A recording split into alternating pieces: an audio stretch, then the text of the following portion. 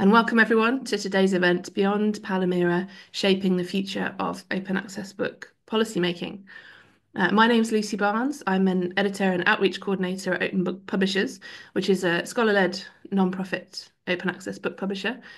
We're part of the Palomera project, and I'm also a coordinator of the Open Access Books Network, which is co-hosting this event with Palomera. And the session today is partly to sort of explore what Palomera has done in the last 2 years. Since January 2023, we've been operating to find out why so few open access policies include books, and then to provide actionable recommendations to change this. We're coming towards the end of that project now. So Niels is going to go through what we've done as a project and the resources and recommendations that we've created. But the main purpose of today's event isn't to sort of look backwards and say, well, what's the project done? It's to look forwards and say, well, now that these resources and recommendations exist, how might they be used, and how might the people on this call, and also, obviously many, many people who aren't here who represent different stakeholder groups in different countries, how might these resources and recommendations be used to support a policy shift towards open access books? So before we go into the meat of the session, just very briefly, in case you're not aware about the Open Access Books Network, who we are and what we do. We're an open community for everyone to discuss and learn about open access books. We bring together different stakeholder groups. It's not for any one particular group, it's for everyone to sort of exchange and learn more about open access books. We've got a website that's a kind of hub of our activities. You can find out what we're doing and how to keep in touch with us there. We've got a mailing list, a Knowledge Commons group where we can have online discussions, and a Blue Sky account as well where we broadcast what we're doing. We host events and webinars like this. We share blog posts. We have different resources available. And we basically try to be a bit of a community hub for anyone interested in open access books. So if you want to be more involved, if you want to, for example, propose an event or write a blog post or see a resource that we're missing, please get in touch with us. We're always really happy to hear from anyone who's interested in engaging with the network. We're coordinated by Open Book Publishers, which is my involvement, by OAPEN, DOAB, and by Spark Europe, and we're a member of, we're an Opera SIG special interest group. So Operas is another way to engage with us and with what we're doing. In terms of today's plan of action, after this short welcome, we're then going to hear from Neil Stern, who's the Managing Director of the Open Foundation and the PI of the Palomera project. And he's going to lay out in broad terms what the project has done and the resources and recommendations that we've created. And then there'll be opportunity for you all to ask questions of Niels. After that, we'll move into breakout groups where we're going to ask some quite broad questions to try and get some discussion going about the trajectory of open access book publishing in broad terms, about how policy can support that, and how the resources that Palomera has created and the recommendations that Palomera has made can feed into that progress. Then we're going to come back into the main room for some sort of summarising of what's been discussed in each room, and then we're going to wrap up and say goodbye for the afternoon. So without further ado, I'm going to stop sharing my slides and hand over to Niels. Niels, if you'd like to present. Thank you very much, Lucy. Thanks for the introduction, and good afternoon, everyone. I will, as Lucy said, share with you what we have done in the Palomera project. And as you can see here, Palomera is short for Policy Alignment of Open Access Monographs in the European Research Area. So it says it's a project looking at policies, looking at alignment, looking at monographs, so academic books, peer-reviewed books, and it's focusing on the European Research Area, which is a bit wider than the European Union. And I'm gonna give you just this brief overflight of how we've done this and what has come out of it as we are approaching the end, because this is a project that, as Lucy said, began in January 2023. So it's a 2-year project, which means that it ends this year, 2024. And we wanted to we were called to understand the landscape. So really understanding why so few open access funder policies include books. Both research funders and research institutions don't often mention books, and we were trying to understand why. But first of all, we would have to look at the whole landscape, and then to come up with evidence-based and actionable recommendations to change this situation. So we are 16 members of the project consortium. It's coordinated by OPRAS, and OAPEN has been the scientific coordinator. And yes, so this has been what we've been up to for the past 2 years. And just a few words on the methodology. The methodology was so that first we went out, we collected knowledge from 39 countries. We were researching in 39 countries, collecting documents, but also doing interviews, surveys, and other things to understand the landscape. Then we had our first validation event exercise where we invited experts from all stakeholder groups to look into the knowledge base that we were creating and to identify if we were missing documents. And that helped us add more documents and increase our understanding of the landscape. Then, based on all that data collection, all that research data, we did the analysis.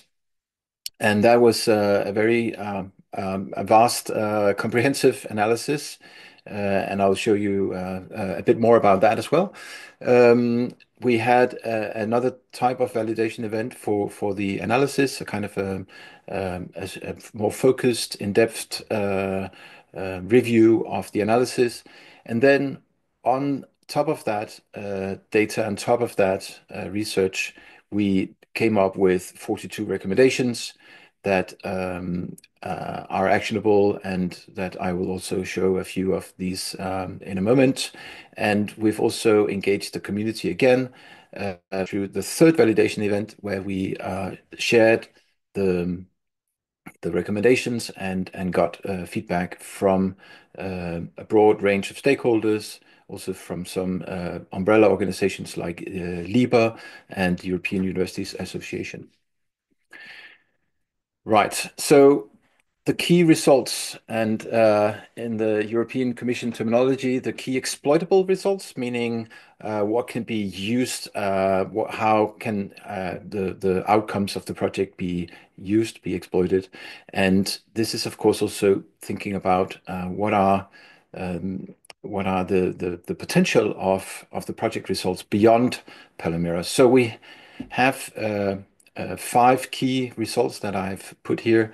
Of course, there have been many other results, not least that we, as a project consortium, have generated a lot of awareness in our own networks around the project, and the project as such has also been communicated wide and far due to all the work that has been taking place in the work package related to the communication activities and engagement activities as well. So the knowledge base is one of the key results, the research, the recommendations. Then we have conceptualized a policy development tool, and we have established a funder forum. And I will go through each of these with a few more details. So the knowledge base is where we added all the findings of the data collection. So in the knowledge base, there are around 650 documents. 250 more or less are policy, open access policy documents, of which some include books, but definitely not all. And these are both policies coming from institutions and from research funders. Next to the policy documents, we have what we would call policy-related documents, so contextual documents that are interesting if you are interested in this area, of course. So all these documents are available in the knowledge base. It's an open source repository, and you can browse by subject, so you can see, for instance, per country. And just in a second, there will be a short demonstration video so you can see how it works. But I would also point out that we have connected this knowledge base with the existing open access books toolkit that OAPEN is coordinating. And so that toolkit, which was originally focusing on authors and open access book publishing, now also has a section on funding and policy making. So that toolkit, which consists of 50 short articles on OA book publishing, now also holds some 10 articles focusing on policies and funding, and that those articles come from the analysis that was part of the project.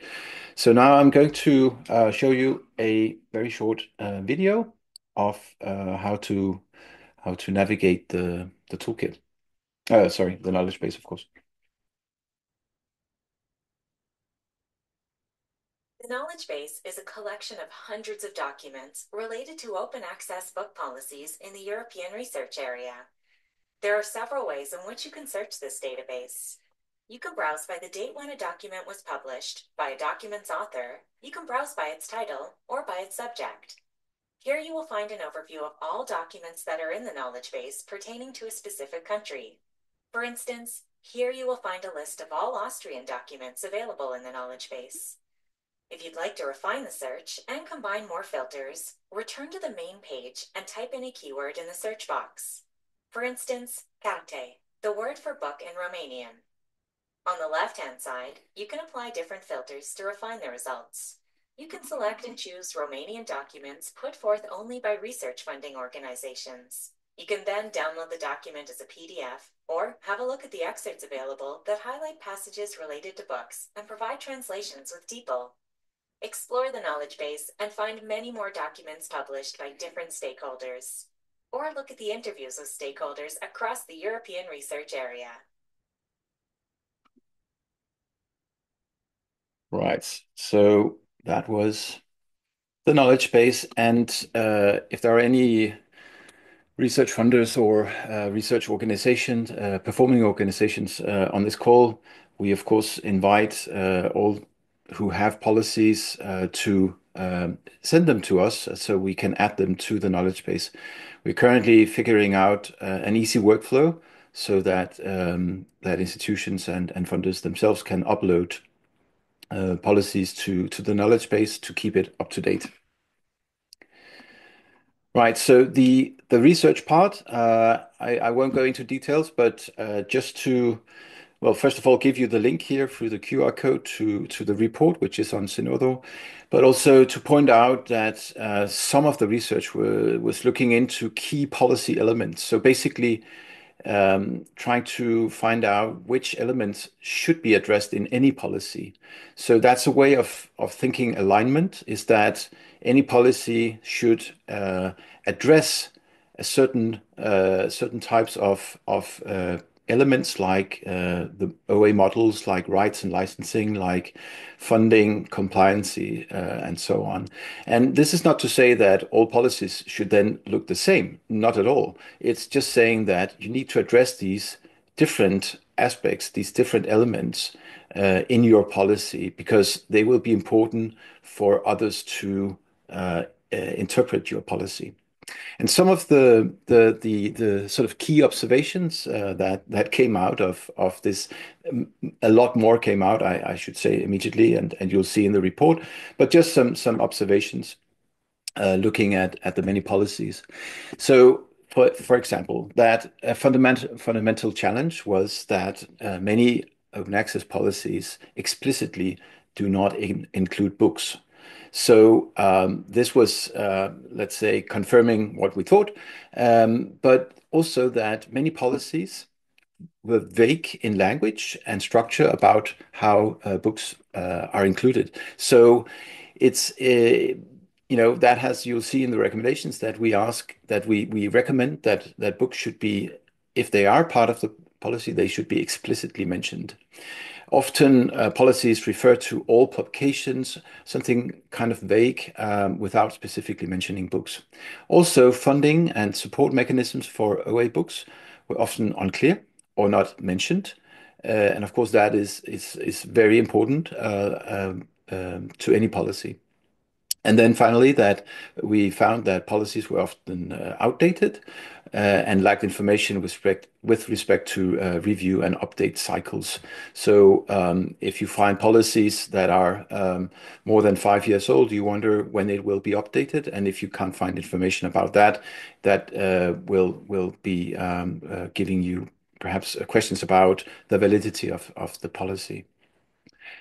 Right. So looking at the recommendations, so as I mentioned, we based our recommendations on the findings of the project, so they're evidence-based, and we made them actionable.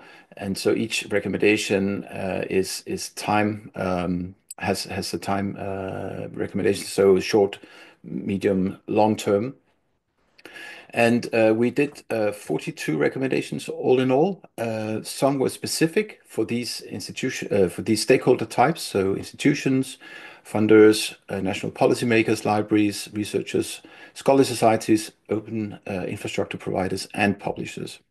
But we also made some recommendations that were general, and the five you see here are that we recommend to address open access books specifically in OA policies. Also to use simple language, which is not always the case in the policies. To raise awareness about OA books at all levels. To consider funding mechanisms for OA books that do not involve book processing charges, and also to engage in collaboration with related stakeholders. So these are the high-level recommendations. And then we've done also 5 recommendations that specifically target the key stakeholders for the project. So the European Commission asked us to specifically look at research funding and research performing organizations. And we've also included policymakers generally for these recommendations. So to consider appropriate reward and recognition mechanisms for OA books, to provide appropriate funding mechanisms for OA books, to put in place mechanisms that monitor OA book policies, and to develop awareness about rights and licenses, and last but not least, to contribute to improving the infrastructure for open access books. So next to these general recommendations, we have the specific ones for the different 8 stakeholder groups. I won't go into those, but you can have a look at the full report, which is you can see through this QR code. Then, fourthly, we conceptualized. So we described as an idea a tool. We didn't develop it, but described it as an idea, a policy development tool, which is basically taking all the evidence and the research and the recommendations into one pot, and then out of that derive what we would see as a navigational tool for policymakers. So that's why we call it the OA Book Policy Compass. It's kind of helping you as a policymaker when writing your policy, but also when implementing your policy to remember or to find a way through that process. And this is where the research on the key policy elements is very important, because it will take you through all the policy elements that we found as important when writing policies, and then the elements that are important when implementing the policy. And here I just mentioned a few. Of course, there are many more elements, but the idea would then be to create some kind of web-based navigational tool, so that both those who are actually writing the policy, but also those who are strategically taking decisions about the policy and their implementation could be helped through that process. And we only promise to come with the concepts for this project, but we hope that the idea will be picked up by policymakers after the project. So beyond project, that it could become a real tool. And one way in which we hope it could become a real tool is through the fifth and final project outcome that I will mention here, which is the Funder Forum. So the Funder Forum was an essential resource that we created during the project. So we basically invited research funders and some other policymakers from the European research area to convene and share knowledge, share experiences, discuss challenges in a trusted forum. So we had during the project three such online meetings and one in-person workshop with these funders. And we held those meetings respecting the Chatham House rule so that it was a trust-based forum where the representatives of the different uh, organizations could speak freely. And throughout the project, we had representation from 24 countries, so a quite broad representation. And when we had our final in-person workshop, it was clear that the participants found value in this forum, and so therefore we are in the process of finding a way to sustain it, and this is what we are doing now. So basically, Science Europe, Coalition S, and OAPEN are looking into how we can continue this, coordinate this as within the Science Europe framework, supported by other organizations like Spark Europe, Operas, and others. So I think we'll see by the end of January where we have hopefully had a successful process with creating this policy forum for open access books, and we call it Policy Forum to show that we want to include not only research funders but also research performing organizations, universities, other research institutions, and national policymakers. So it should be an open forum for with the focus with open access books in focus in a dialogue with the wider community. So it's very exciting as an outcome of the project to have such a dedicated forum where we can continue to discuss, but also to develop resources like the policy development tool, like the knowledge base. Right, so this is just the final slide to show you that there is a before and a beyond Palomera. So the before are some of it's a non-exhaustive list of projects that have related to open access books. There are actually not that many projects, I should say, but European funded, but also some US funded and also knowledge exchange funded activities more or less when OAPEN Library was launched in 2000 or was begun as a project in 2008, and then throughout there have been many different projects. So Palomera is here, but already next year in January, the EU-funded Almasi project, which is on Diamond open access, will include a small part on books. The Graphia project also has a part on books. So there are future projects, and hopefully there will be more because there's a lot more to do. And we will be launching or issuing a final policy brief from the project end of this year, where we will sort of summarize the findings, the results, but also pick up some of our own recommendations to say, well, these are areas where we could see that as a community we could do a lot more, and hopefully we'll find opportunities to do that. So with that, thank you very much for your attention, and happy to take questions. Thank you. Thanks very much, Niels.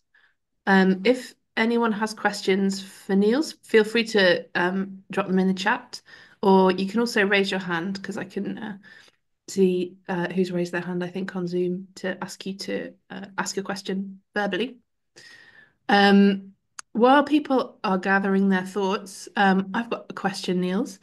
I noticed in the recommendations the word appropriate comes up. So, for example, appropriate funding mechanisms. And so I was just wondering, do Palomera offer guidelines or suggestions for how people can decide what appropriate means in their context?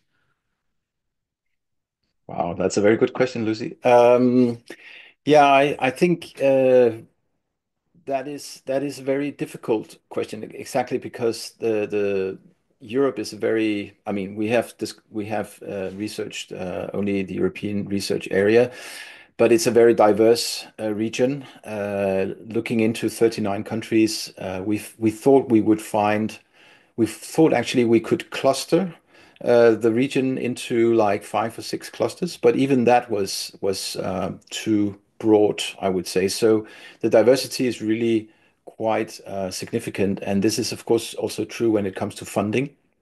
So so I don't think it's really possible to say what appropriate is, but I think by looking into the different policies that we have in the knowledge base, you will find examples that can help you see, what could be possible. And we during the funder forum meetings, we did have such conversations where some of the funders shared that the way they had come up with policies and funding levels and funding mechanisms was indeed by researching other policies. So I think that would probably be my best answer to look at what is out there already. And for that, the knowledge base is really very convenient because it's a very comprehensive resource for exactly that. Are there any other questions for Niels or thoughts that people wanted to share? Another question about the recommendations that I had was, what's the sort of timeline that you're envisaging for people to implement the recommendations? Have you got a timeline in mind, or are there certain things people can do straight away and then other things that will take longer, or? Yes, so we tried as best as possible to give some time estimates, and I mentioned the short, medium, long term, and we defined short term to be like 1 to 2 years, and medium to be 3 to 4 years, and then long term would be longer. And so you can see by recommendation what we would imagine would be, feasible short term. And actually quite a lot of the recommendations are very much short term. I think actually, lots of the recommendations are already being performed. So if you look around, they are being practiced already, and so I think there's also a lot of experience from institutions around Europe, but also beyond Europe, where people can easily pick up others' experience and then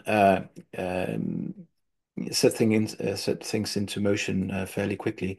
I mean, raise awareness is something you can do quite easily, or you can begin reaching out to other stakeholders, which is another recommendation to gain some experience and knowledge about how to get started if you don't know how to get started. So I think there are lots of low-hanging fruits basically that can sort of get you off the ground if you want to. Thanks, Niels. And there's a question in the chat from Kevin Sanders. Kevin says, policy is often thought of as a stick. The reduction of OA to compliance has, in my experience, been very difficult to handle when creative positive narratives at the local level. Of course, the carrot could be the material benefits for scholars in the wider world. Have Palomera done much outreach to organisations such as Coara? It would be great to have synergies in the wider field. Yeah, thanks, Kevin, for this comment. This is very valid, and actually, it's one of our recommendations for research funding and performing organizations to consider reward and recognition mechanisms, and Quora would be the obvious forum to engage with. And I hope that through the policy forum that we intend to establish, and I hope we will be successful in establishing, we could have these relationships moving forward. The policy forum, we have defined some initial objectives for the forum to get started, and then hopefully we'll see things evolving naturally. But I would see within the next 1 to 3 years, a lot of activity in the area, and organizations like Quora, but also Konosk and other organizations where we could liaise and have broadly speaking more focus on OA books and also to exactly create these positive narratives. I think we even with the Open Access Books Toolkit we have tried to also showcase these positive narratives through author success stories and otherwise show the positive impacts of publishing OA as opposed to non-OA. Of course, there is a lot of cultural change involved in this, and this has been the case for many years, right? And I think actually some of the events that have been held throughout the project by the OA Books Network showed that publishing open access books in the humanities is no longer a strange thing. It's actually quite a normal thing. It's about the funding and about the logistics of it. So I think that's a big change if you compare with 10 years ago. So I think there is an understanding that there is some it makes sense to publish open access. It's more about the how to do it, and I think clear policies that are clear about the funding as well, help authors do this, right? And it makes it more like the normal thing to do.